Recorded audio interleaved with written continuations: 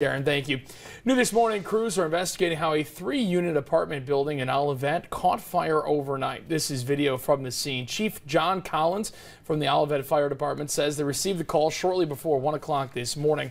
At this time, we do know 3 people were inside of the building when the fire started, but were able to make it out safely.